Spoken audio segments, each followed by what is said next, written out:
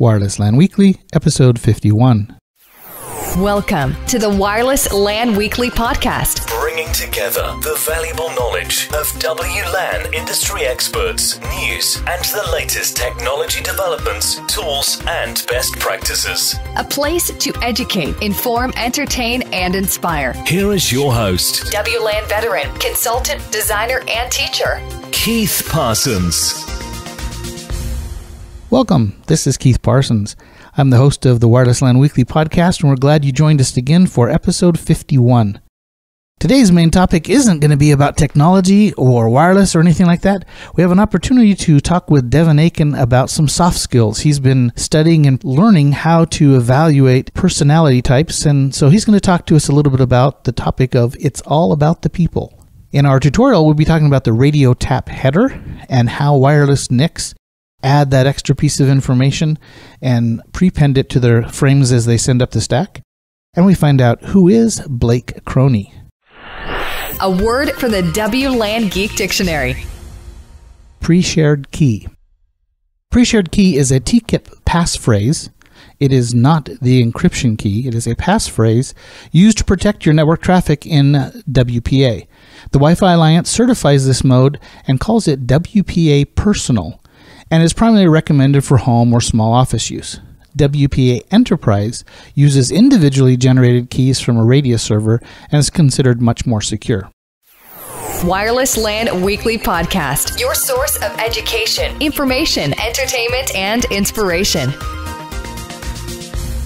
Welcome to our main topic today. This is a soft skills topic. We're going to talk about It's All About the People. I'm here today with Devin Akin.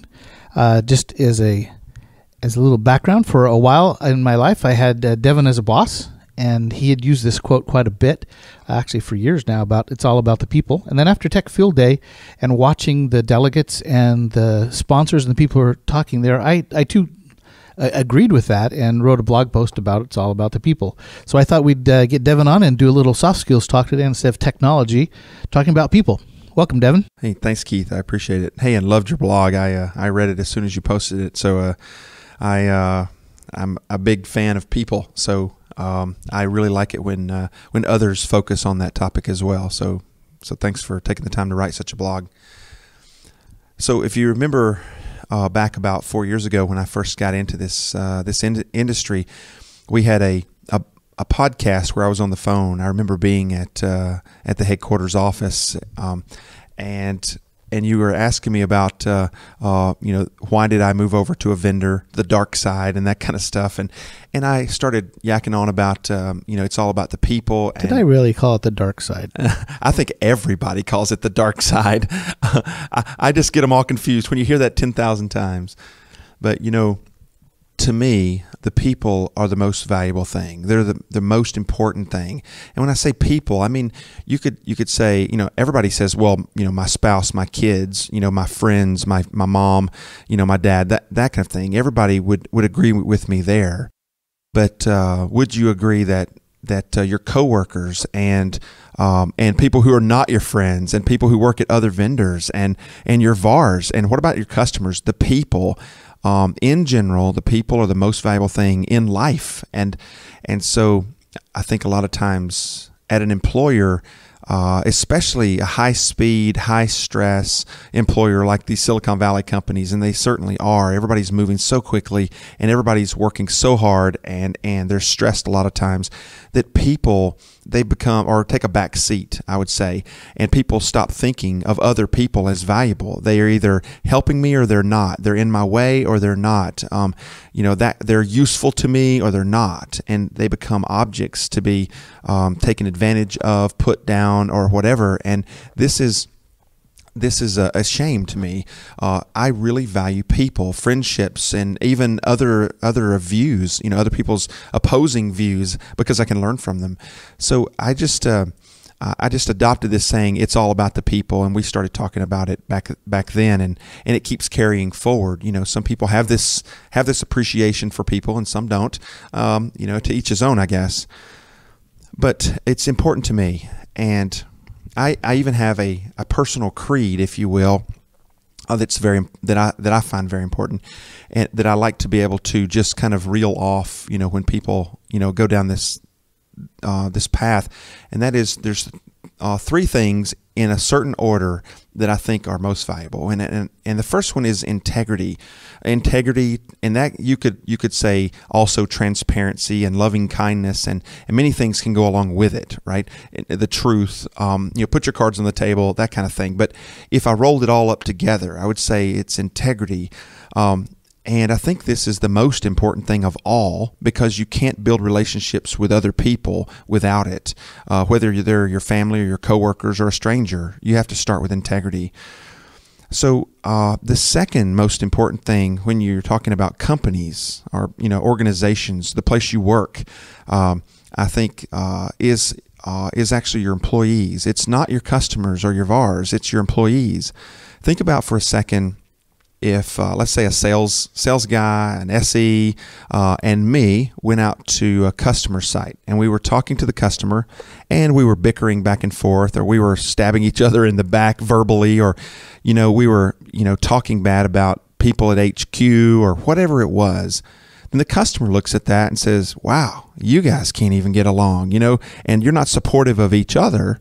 Then what makes me think that you're going to support me when I have a support call, or I need to buy 50 more access points, or I just want to understand how your cloud backend works. If you can't even get along with your coworkers, how are you going to get along with me? You don't even know me. So I think understanding and having compassion for your coworkers and putting them first. And if you're a manager, taking care of those direct reports that you have, and making sure that their home life is okay, and that they have what they need, and they're rested if they're weary, whatever it is, putting your employees first. I think that's really important. So first is integrity, and second is employees. And I think the third part is kind of lumped together as your channel partners if you're a channel company, and your customers. It's because in a manner of speaking, they're both your customers if you're a manufacturer. So they come third. So I'm a big fan of saying customers are third. And people go, third? No, customers here are first. Well, when customers are put first, their money invariably is put first. And when a customer's money is put first, then your employees, and with some people, even integrity then takes a back seat. So then everything gets all backwards, and people start mistreating each other and saying, we have to make these numbers, and we have to get this money, and we have to get this deal. And they forget that first is our integrity. We don't lie, cheat, steal, mislead, trick, or whatever. And secondly, the employees, if you're going to win this deal, but your employee's already pulled 100 hours this week, and then you're asking him to pull 110, and he's got family issues he's got to deal with, this is not good. I'd rather lose the deal and keep my employee and make sure he's healthy and happy. So I think when you put customers first, you end up ruining your company, your organization, and eventually hurting the customer themselves. So again, the order of priority for me is integrity, and then employees, and then your channel/customers. And if you keep that order, you will better serve your customers, and you'll keep your employees, and they'll be healthy and happy, and you'll keep your integrity, which I think is important to everybody. That's really kind of lofty and deep. And so I'm going to give you a little counterpoint here, just as add a little bit of humor. Okay. I think my creed is an examined life isn't worth living. Okay, I've heard that. I've heard that a lot. Yeah, I've heard that a lot. Anyway, just to lighten up the mood now. Okay, Yep. so that's your creed about dealing with people. How do you go about doing that? Yeah, so I believe that change starts with yourself. I think a lot of people hope to change others to suit themselves, but I think that's a little bit on the pious side. I think that's how a lot of marriages break apart. Yeah, I think so. So I believe change starts with you, and if you want to see others act with more integrity, you should act with more integrity. Maybe they'll follow. Maybe they'll like your example. If you want people to be more direct, then you be more direct. Or if you want people to calm down, you calm down. Whatever it is, it starts with you. So I a while back, I was introduced by my former CEO, and I'll always appreciate this, introduced to something called the Enneagram. And it's a study of personality types.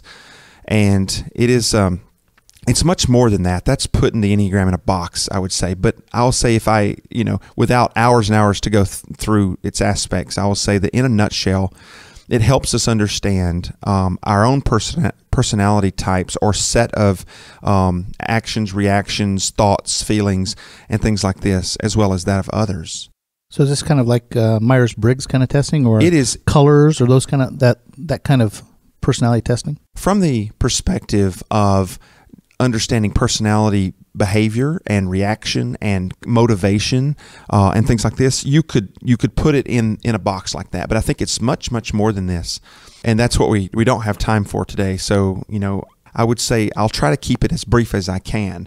But in a nutshell, in understanding that there are various personality types in the Enneagram system, there are 9 personality types, and there's a lot of variations. Of course, you have concepts of types and wings and instincts and tritypes. There's so many concepts there that it can take a really intelligent person weeks, or somebody like me months to absorb the bigger picture of it all. But it's helpful to me, or it has been helpful to me. It helps me to understand myself and how I treat myself and how I'm perceived by other people and by other different people. So, I may be perceived, I'm a type 8, so I might be perceived by another type 8 in one way, or perceived by type 1 in another way. So I have to be able to first have compassion for myself. And I'm pretty hard on myself. There's other types that are even harder on themselves. But I have some compassion for myself and understanding of myself and how I affect others. And then, of course, how others think and how it's either the same or different than me and how they affect me, and understand that, I need to be more present, not to be on autopilot. I need to understand how I'm reacting or thinking about a certain thing that happened or will happen, and what my shortcomings are or my tendencies are. And so how does this help in a practical everyday life? Having an understanding of these 9 types and all these different nuances of the 9 types. Well, I'll give you a couple of examples. I have twins, Abby and Hannah, and they're 14 now. And anybody who has teenage girls will understand the challenge of having teenage girls, or any kids in general. And they have very, very different personalities. Abby is a type 8 like me. Her instinct and her tri-types are different, so she doesn't act exactly like me or think exactly like me, but it's very similar. And so my wife tells me all the time, you just seem to get her. You seem to understand her better, and she just makes me crazy sometimes. And of course, my wife's a type 2, so I can get that she doesn't see the world the same as me or Abby. And then my other daughter, Hannah, is a type 9. We call there's nicknames for all the different types, and lots of nicknames for some of them. The 9 is called the peacemaker generally, and it's very calm and very easygoing. It likes its routines, and it likes to get along, and it doesn't like anger and heavy emotion and things like this. Whereas the 8 is almost the opposite. It likes to push and challenge and poke and it's very protective and things like this. So you could almost call them near opposites. And so I just didn't understand why Hannah was so easy to get along with and Abby was so hard to get along with, until I understood myself and then how she was similar. So it's brought harmony and it's brought peacefulness into our home to understand that everybody's a little different, and how are they different, and how do they like things, and what are they afraid of, and what motivates them, and what do they want, what's their main desire.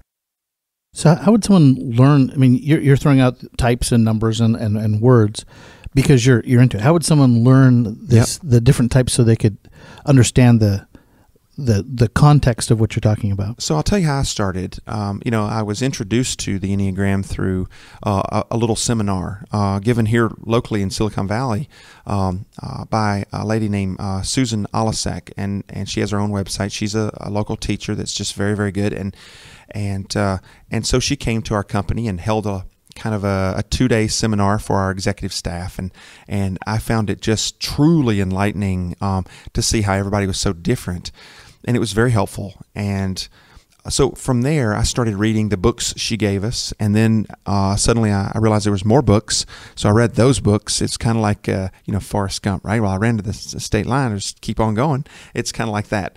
So I just kept on going. Well, then I attended a full week-long course with the Enneagram Institute. And then here coming up in October, I have 2 more classes with the Enneagram Institute where I actually fly to them and sit through their class. And so I find it fascinating enough to, spend my own time, my own money, on materials. And I've downloaded, countless, webcasts and things like this from various websites. There's several really good ones out there and, different sources out there that are fantastic. So that's how I started learning this. So you went, obviously decades of your life without it. Yeah. What's the benefit to someone else if they're one of our listeners who says, okay, I don't even know what type I am. How's it going to, why should I care about these little numbers that Devin's talking about? So I will give you some specific examples. I think stories resonate louder than just saying, hey, do this, don't do this, or it's cool. I think stories are important. Being an evangelist, that's helpful. So I was in a meeting once, a sales meeting, and I was with a manager, a regional sales manager, and she was a type 8. So she and I, thought very similarly about things, not exactly, but similarly. And then the first person to walk in the room at this sales meeting was it was actually with a VAR, was a type 5. Now, after doing this for quite a long time, I've come to recognize some key indicators of people's types. I'm not always right, but I'm right a lot. And so this person walks in and exhibited all the traits that you would expect from a type 5, and he's very quiet. He's observing. He's just listening. He's very polite. He's that guy. And we wanted to start the meeting, and he said, "Oh, I really like to wait for our manager." I'm like, okay. So, he was, just wanting to be thorough. And so we waited, and the manager arrived. And immediately the manager dug right into me, and he was like, hey, where are you from? How many kids you got? I mean, exhibited all the typical behavior of a type 2. And so type 2 is, this helper, this giver. They're very, very heart-centered. My wife is a 2. And so here I have a type 2 that is very people-oriented, and a type 5 that's very, generally speaking, they're very, they're easy to get along with and things like this. But when you have a meeting like this, they're interested in what you're bringing. What's the technology? Show me what you got. I'm interested. I want to dig into it. And so when I started to do the presentation, what I realized was my audience was opposites. I had one guy who was interested in me. I had one guy who's interested in the technology. And if I started talking relationally, then the one guy would tune in and the other tune out. And if I started talking only about bonjour gateways and airtime fairness, then the other guy would tune out while the one tuned in. So I had to come up with a very quick strategy on what am I going to do here. So my discussion went something like this. It was, this is the new Bonjour Gateway feature that we have, and here's the problem behind it. And already you could see the Type 2 was tuning out, and you could see the eyes and the Type 5 were lighting up. And so just as I was about to lose the Type 2, I would go over and say, but the reason we came up with this solution is that you've got all these kids and they want to be able to print within their classroom. And back when we came up with this, there was this guy named Tommy, and I met with Tommy, and Tommy had me up to his office, and he's such a great guy. We actually used to go to the same church, and we're talking about relational issues and personal issues. And you could see him just light up. And then the Type 5 was kind of like, what does this have to do with anything? And so I was waltzing back and forth across these two personalities, trying to keep them both engaged. And at the end of the day, I did. I kept them both engaged. And just as one was about to tune out, I would switch modes. And so I think that helped me do my job as an evangelist better by understanding my audience. I could give you, 10 such examples that are different types of examples, but the bottom line was it's effective to understand your audience and how to talk to them and what to talk to them about. Is it manipulation? Sometimes these kind of techniques feel like you're manipulating your audience or the people you're talking to. I would say that in some cases, yes, and in some cases, no.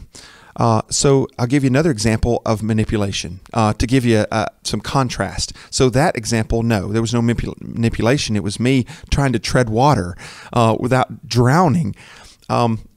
Another example was I was in Australia a while back, and on the way to the presentation, which was being held at a golf course, there was about 20 school administrators there. I was talking to my regional sales manager about type 8s. He's a type 2. And how type 8s act and react and the way that they are, specifically I was talking about the way they are challengers. They will poke you and they will test you and they will cry foul if they think what you're talking about is wrong or what have you. And at the same time, they're also very protective. But you don't get to see the protector until they want to bring it out. And it can be bad or it can be good, but it depends on how they bring it out. But this type 8, the first thing that happened when I got there, I'm on the first slide. I mean, the first slide past, welcome. I flip to the first slide and I start talking technical. And this guy, he was right on the front row. Just all of a sudden, he just leans back and he goes, "Oh," and I'm like, "All right, you have some input?" And so he was challenging me, pushing me. That's not right. There's no way it works that way. I'm like, wow, this guy's either a rocket scientist and I'm an idiot, or he's a type 8 because he was not going to let me go anywhere until he was satisfied. So what I recognized there was, in a type 8, they're not doing this necessarily to be a jerk or to disrupt your presentation, but rather to feel safe in the room. He needed to let everybody else in the room know that I'm here, I'm independent, I'm powerful, I'm smart, I'm different, and I'm set apart from you, and you need to know that. So in this behavior, he wasn't talking to me. He was using me as a catalyst to talk to them. And so there's a technique we call matching and holding. And so if you match a type 8, if their energy pushes you or pokes you and you push back or poke back to the same intensity, eventually they will stop. They will respect that. You don't want to fold and you don't want to overdo it, because if you go either way to the extreme, they're going to take this as a big negative and will have a major reaction to that. So I kept matching him, giving him time, and sometimes he was right and sometimes he was wrong, but I kept doing that until he finally quit. And when he quit, you could see him just unbelievably turn into this protector. And so when my sales manager came up to me, he goes, "Wow, that guy was sure an 8." And I said, he is, and he'll be the last person at this event. He'll still be here talking to other people about us, and he's not even our customer, because now he feels like we've respected him and now he has to protect us. And believe it or not, he was the last person there. He was, because I know how I would have acted and had I been in his shoes. So it wasn't that he was being mean or a jerk or a attention getter or anything like that. He was just trying to feel safe in the room and exert his independence from the group. And had I taken it wrong, then I would have, I could have disrupted the whole thing, or he could have, and we could have never had a successful presentation. So was I manipulating him? Yeah, I think so. To some degree, I knew how he was acting and why he was acting that way. So I matched him and held him until he quit. And then I used that protector afterwards to try to help us win some other customers, because I probably wasn't going to win him at this point. But yeah, so there's some manipulation possible if you choose to use it this way. I just don't think I choose to use it that way much. Thanks for that feedback. There's a lot of information there.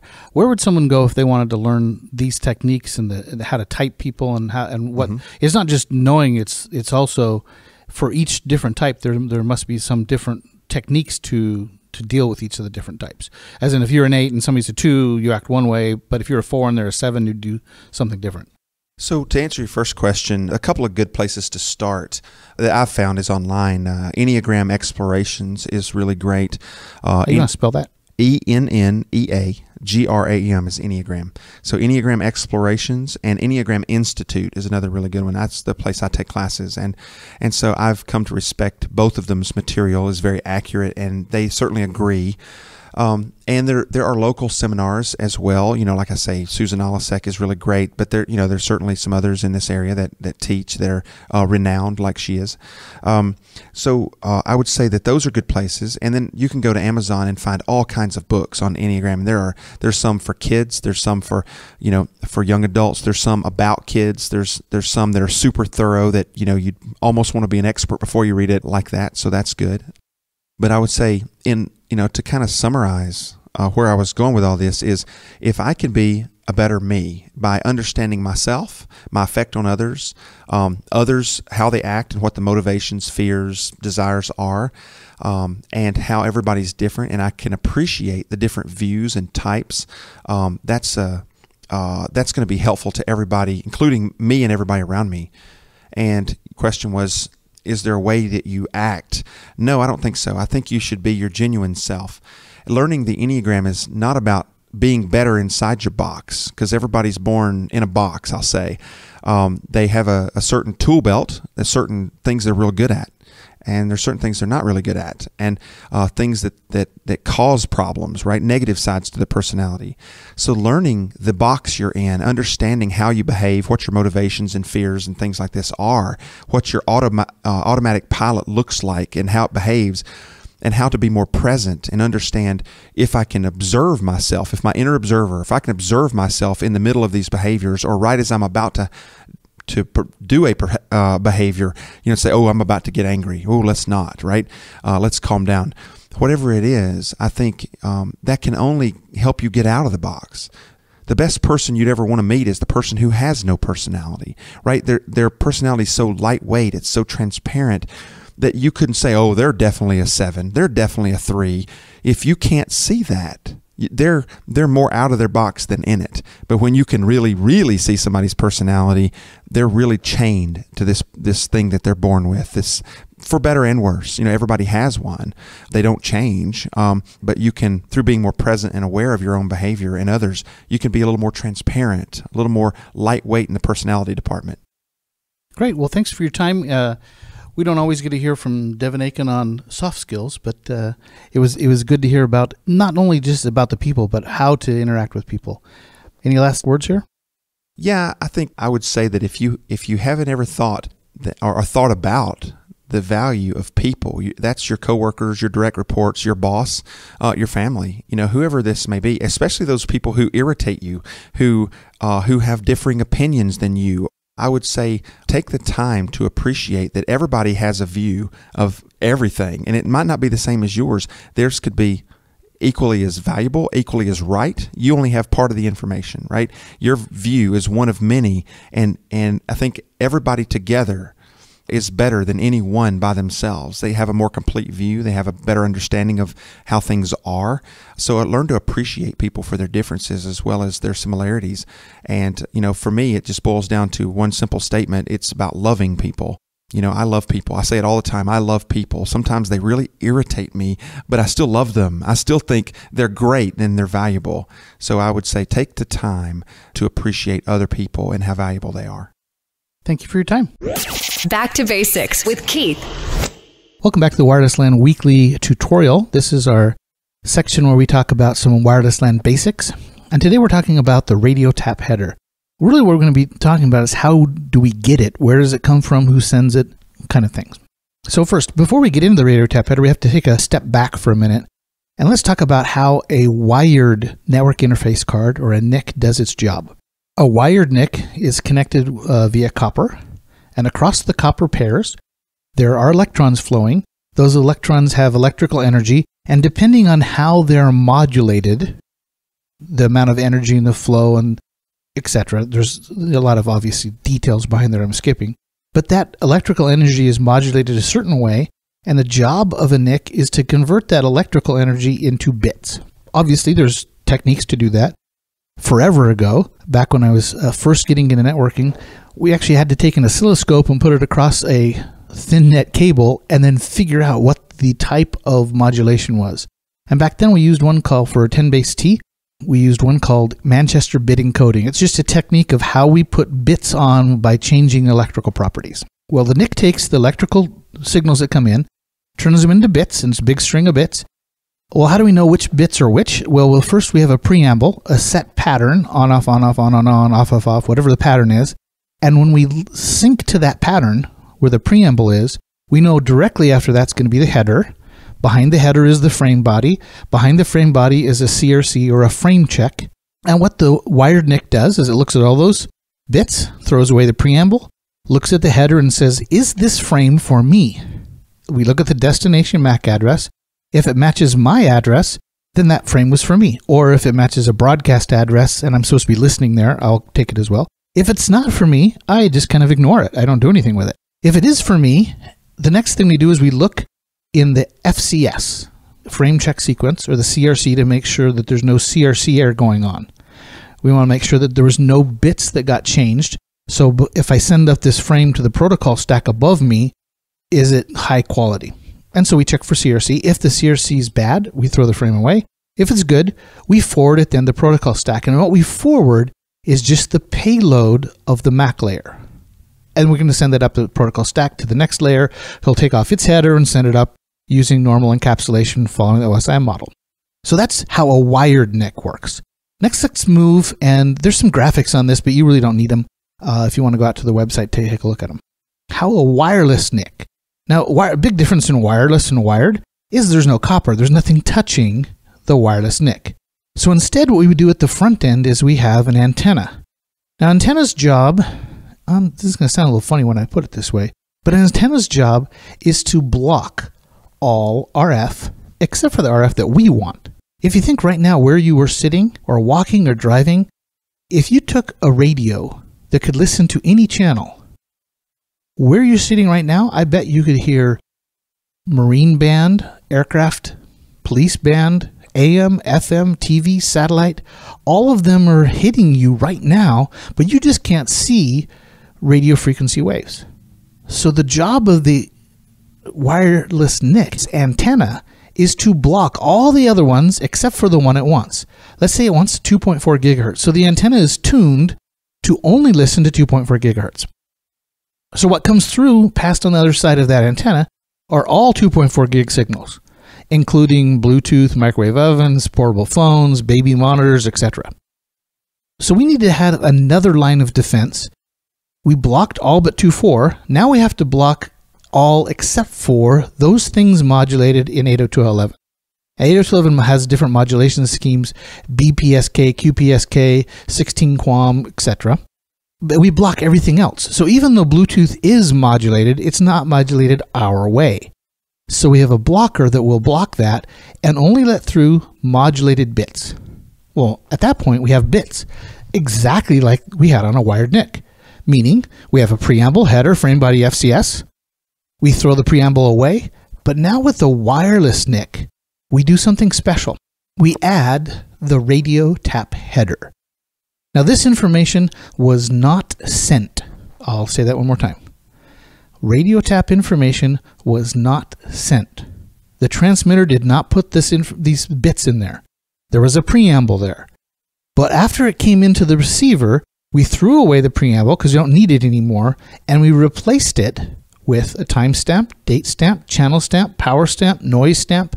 We measured at the NIC all this information about that set of bits, and then we prepend it to the front of the frame.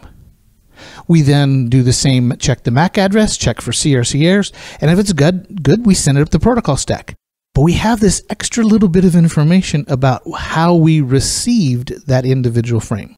And if all we're doing is, surfing the net, etc., that radio tap header also gets thrown away because the only thing we send up the stack is the payload.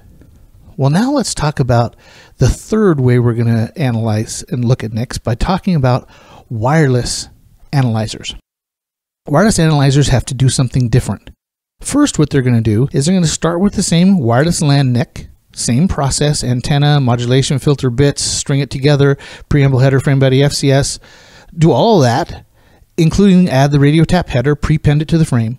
But now when we look at putting a wireless NIC into monitor mode or RF monitor mode or promiscuous mode, we're telling it to change a couple things. So there's a little shim in between the OS and the wireless LAN NIC firmware. And the shim says, when you get a CRC error, don't throw it away. We want to keep those because it's a way of analyzing the network to see how healthy it is. Next, if we are in normal wireless mode and the destination MAC address isn't yours, you throw it away. But we want you in promiscuous mode to take all the frames, even those that aren't yours. And so this little shim makes a couple changes that allows us to then take those radio tap headers and save them. Now we save them into, I'll just call it a data ball because it has, every vendor has a different name for how they're actually saving these, but it's saved with the packet information, with the frame information, but we're now also saving the radio tap headers, which allow us, once the data is in the data ball, to do slicing and dicing. We can go through the data and say, show me everywhere where there is an AP transmitting on this SSID. Now, how do we know it's an AP? Well, APs, when they transmit, they leave a certain mark. Their BSSID is their own MAC address, and if the source and the BSSID match, you must be an AP. And so we can learn things about the frames that are going by. We can also learn things like when we saw a couple of weeks ago, we had DS bits as one of our tutorials. We know as a frame goes by who's the transmitter, who's the receiver, who's the destination, who's the source. And all of that information is now available to us in this data ball, and we can slice and dice it. Because everything that's in these analyzers comes from frames, and the only way the frames got there is they went through the air, through the NIC, came in, we can have a pretty strong level of trust that the analyzer is going to be telling us the truth of what is actually happening in the air. Radio tap headers. It's where we get lots of information about the health of our network. I recommend you grab a copy of Wireshark and look in the radio tap header, or Air Magnet, or OmniPeak. They all have the ability to go in and see these and do queries about that information that's in that tap header. Thank you much. This is the Power Minute with today's podcast special guest. Wireless LAN Weekly podcast. WhoIs questions, Blake Krone. Okay, first question. Who are you? Where do you work? What do you do? And you can skip any of those pieces out if you don't like. Well, I guess, who I am is a wireless architect by day. It's kind of what I do, and I work for a Cisco Gold partner located in the southern, but, we go all around the nation and pretty much all around the world as well, so. Good. How did you get into the IT industry? It started a long time ago. I've always been into computers with my first Apple Macintosh Classic that my grandpa gave me. I thought that was really cool, playing with like HyperCard, starting to program way, way back in the day. And then it just kind of started to progress. And then going through college, I was going for a mechanical engineering degree, and I just started kind of seeing what my brother was doing in computer science, and just kind of like, IT was more of what I like to do, the networking and working with the computers, building computers. So started into help desk, and then eventually into server administration and network administration. And then once wireless started taking off, that was kind of really the real cool thing, because you can't see it. You don't know what you can't just trace a wire and say, oh, yep, here's where the broken piece of the wire is. So on the topic of certifications, I know you've got a bunch, but value of certification, is it recommended, required, or just a nice to have? I think it really depends on the certification. Some people will look at certain certifications as they're something that you just need to do for your job. And those are really like the, specialization exams that a partner needs in order to be able to maintain, for example, like if they're a Cisco partner, a gold status or premier status or whatever your status might be. Those certifications really, they come and go. I think the ones that are important are the ones that you actually put value in and you actually make an effort to know the material. If you're somebody that just goes out there and does a brain dump, what value does that certification hold? You really need to actually put everything that you have into it, like the CCIE track. It's a very tough track to go through. Even though their numbers are upwards now of 40,000 people, it's not an easy test by any means, regardless of which track you sit. So you value that certification because you spent a lot of time trying to get that. The same with the CWNP program. Those are hard exams. They're not a simple exam. So you take the time and you know the material, and it helps out. I think, if anything, if you're just starting out in the industry, certifications are more important than anything, because it's forcing you to learn material and learn at least what the book smart's going to tell you. You'll get the hands-on street smart after you actually start working for somebody. Follow-on question to that. What about a university degree helping someone who's got a career in wireless industry? University degrees, I graduated from a 4-year program. What did it give me? It gave me very base underlying, knowledge of networking and servers. But really, wireless was so fresh, it was hardly even talked about in our emerging technologies courses. So it's kind of one of those things that you look at university degrees. I think for anybody, a university degree shows that you have drive to succeed, which is what employers are looking for. They're looking to see, do you actually want to see something through to an end? Can you complete something? Because that's really what I get out of a university degree. I don't necessarily see, okay, if somebody has a university degree, they're that much better than somebody who doesn't. That's just kind of one notch in a belt, and you got to add up all the notches and see where you're at. how would you recommend someone who's new in the industry get experience to add that other notch?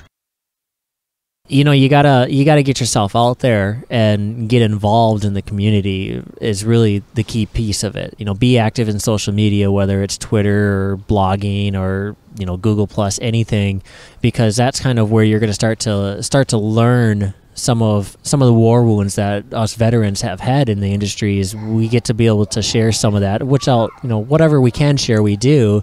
And that helps those people understand, a learning process and at least being able to get some of that. They're not going to get the official experience, but they're going to get maybe some experience that they can bring back into their home labs to be able to actually, practice on some of this. And I think that's the key aspect of it as well, is a home lab is important. You have to be able to be willing to pay a little and have a lab that will help you learn the material and not expect a company to pay for you to learn something. I definitely agree with that one. One of the questions here was home lab, and you already answered it. How important has social media been in your career in moving it forward? I think it's broadened my horizons, if anything. It's given me a different viewpoint from a lot of stuff. I've been primarily Cisco focused for the better part of my career, and you start to see, a one-sided view of a vendor solution. You hear what vendor A has to say about vendor B and C and D, but it's their take on it. The social media has allowed me to get involved with other vendors that I maybe wouldn't in my day-to-day job, but then I can start to learn their material, whether it be them doing product demos for me or getting me eval units that I can use and try to learn the materials. And then just, learning and talking with folks like yourself. I mean, that's huge to be able to network with people that aren't out there, especially in the wireless network. We're really small. It's a very small knit community, and you got to get involved, and social media is the only way we can do that. Mac or PC? Pretty short question, but could have a long answer. Both. So lead the question here. Mac and PCs are kind of one of those, everybody loves using a Mac because it's a Unix underlining, and you get a lot of the networking tools that we want from a packet capturing standpoint, and being able to do some more interesting things with it, scripting, programmability. But at the same time, status quo has always been PCs. So a lot of our software tools from the various vendors out there usually only come on PC, so you're kind of stuck with it. I think what it comes down to is you need to use what tool you're comfortable with for the job you're doing, and that's kind of it. Is you could sit and debate the Mac and PC all day long, but it's really is what are you comfortable with. I prefer using Macs at home, but I'll pretty much always use a PC for work because I know the tools that I need to collaborate with others are going to be available to me. Who's been the most influential person in your career? The most influential person in my career. That would be a tough one. I mean, I've looked at, I've gone through many different jobs. Like I said, the help desk, network administration, server administration. I think in my wireless career, probably Bryce Floyd, who hired me on at my first Cisco partner back in 2007, probably would be one of the most influentials on my career, just because, he really, when we were walking around doing a site survey, I actually hired him to do a survey for us. He kind of took the time to explain what he was doing as he was doing it, which I think is very admirable of an engineer and a consultant to take the time and do that while you're there to do a job, but then to also be able to know that, okay, I'm going to take, 5-10 minutes extra here and there, and I'm going to talk to him and explain to him what's going on. And then when he hired me, he really spent a lot of time with trying to make sure I understood what it was that the solution was presenting, and gave me a lot of leeway to be able to take risks and, learn from leading myself and falling where I fell, but then being able to provide assistance. So how can you be influential in other people's careers? For me to be influential in other people's careers, really what I look at doing is trying to help out where I can, whether it's with the blogging or social media, tweeting out, podcasts as well. I think that's where I'm trying to help other engineers get started, because I'm trying to provide the tools for them to be able to learn some of it, and like I said, learn some of the war wounds that those of us have gone through. So hopefully they don't have to go through the war wounds as well. They can try to go around them, and they'll get their own war wounds. And if they can skip the ones that we've hit, great. They're learning from those experiences. So, time to plug, no strings attached. Certainly. So the podcast that I mentioned is the nostringsattached.com, nsashow.com, or nostringsattached.com. What it is it's a vendor neutral podcast, primarily focused on wireless hardware, software tools. We try to get as many different people on as we can, just to try to get a holistic approach at wireless. I've always said that we all need to be in this and succeed together, or we're all going to fail together, whether we're competitors or not. RF is RF. The underlying rules are luckily there's a standards base that we need to follow. And if you don't follow standards, you're going to have issues, and we need to work together to make it happen. And that's kind of what we try to do on the show, is just talk about everything that's upcoming and what's been released, and share our experiences as well of what tools work well and what kind of project workflows we use that work out. Good shows. I like the show too. It's good to have another podcast out there when I went away. What's your blog and your Twitter handle, and how do you want people to track you down? So if you want to track me down for questions, I try to answer as many questions as I can that come in. You can reach me at my blog at blakekrone.com, krone.com. Otherwise, like I said, the nsashow.com blog, you can reach a lot of us as well there. Twitter is just at Blake Krone, so I try to keep things pretty simple and just use my first and last name. And so find me on Twitter or on my blog, and like I said, I can try to answer as many questions as you send in. What inspires you to get up and go to work in the morning? Inspiration to get up and go to work. That's a tough one, because nobody likes to get up and go to work per se. It's just, I like the fact that I know I'm going to have a new challenge most days. I got out of server administration for a reason. Always it was going to be Patch Tuesday came, here's a list of 100 patches that need to be applied to a server. Oh, but wait, you've got 50 servers and they're only going to happen this one Sunday out of a month. So it's very reactive. Here's a patch, do this. What I like about the wireless world is I can be a little bit more proactive. I can be more forward thinking, and I love the technology. I love gadgets, and gadgets don't work without wireless. That's, if we didn't have wireless, we wouldn't have cell phones. We wouldn't have mobility that we do. And for me, mobility is huge, and being connected. So that's really just the ever-changing nature of wireless and mobility is what makes me get up and want to do this. So if money were no object and you didn't have to work for money, what would you be doing? If money wasn't an object and I didn't need the money, I've always told my wife that you'll see me driving a tractor on the side of a highway mowing when I want to retire. Just something that, I can just sit there. It's peaceful. Actually, or my new one now actually is we just got back from a trip to Hawaii, and we took a catamaran over from Maui to Lanai, and the captain was nice enough and just said, pointed at that rock, that's where we need to go. So I sat there for an hour or so at the helm, just keeping us on the course, heading to it. That's peace. If money wasn't an object, I'd be out there driving that catamaran. So if you could go back in time 10, 15 years, what would you say to your previous self?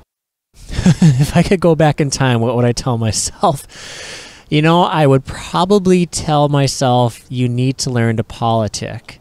That's kind of one of the things that I've learned through my career, is that as much as I hate politics, it's a fact of life that is something that I would need to work on. And some of my soft communication skills could always been polished as I was progressing through my careers. I've heard that a couple of times. So I think I would tell myself, pay attention more in your like oral communications classes or interpersonal communication classes that I had at college. I thought, what do I need this junk for? Would your younger self have listened? Oh, my younger self never would have listened to me. That's just the way it is. I don't think there's anybody that would listen to an older self coming back and telling them to do something differently. What would you recommend to someone who's just starting their career in the wireless industry? What kind of a path, what kind of things would you ask them to think that they should be doing? If you're just starting out into wireless, I think the most important aspect of it is really that, you need to get involved. We've talked heavily about the social media. That's huge. That's something that needs to be done. And then home labs. I cannot stress a home lab enough. I've interviewed quite a few people that when I start to ask them about, what is your learning process? How do you learn? What, if I ask you to get a new certification, how do you study for that? How do you prep? And so many times the answer really relies on, well, it's what you want me to do and what you provide for me. I don't want I don't want somebody that I have to tell them what to do. I want somebody that's going to be willing to go out there, and you don't have to go out and buy a $1,000 Cisco AP or a Aruba AP. You can go out and buy a Netgear AP and get the packet capture software, and you can capture those packets. Those packets are the exact same as what happens on an enterprise class. It's just an enterprise class. You're looking at 3, 4, 5, 6, etc. APs, and you get a little bit roaming. You get some different technologies involved in there. But to get started, you just got to make an effort. You got to put your leg out there and spend some money. It's gonna hurt for a little bit, but trust me, it'll be paid off in the long run. Well, thanks, Blake, for answering the questions. Appreciate your time today, sharing a little bit about who you are, and hopefully we'll have everyone go and listen in on the No Strings Attached show. Thanks. Thanks a lot. Wireless LAN Weekly Podcast, your source of education, information, entertainment, and inspiration. Thanks for listening and staying with the show all the way to the end. We're glad you were able to listen and find a little bit of enjoyment, perhaps some education, inspiration, and fun here on Wireless LAN Weekly. We talked with Devin Akin about It's All About the People. We learned a little bit about where that radio tap header comes from, and we found out who is Blake Krone. Again, if you need to leave feedback, questions, answers, whatever you need, you can go to the Wireless LAN Weekly podcast website at www.wirelesslanprofessionals.com, or just a short version is wlanpros.com. Go ahead and leave feedback there or send an email to feedback@wlanpros.com. Thanks for listening, and we'll have another episode for you next week. Thank you for listening to the Wireless LAN Weekly Podcast. Head to WLANpros.com for this episode's show notes and the latest industry news. Connect today, WLANpros.com.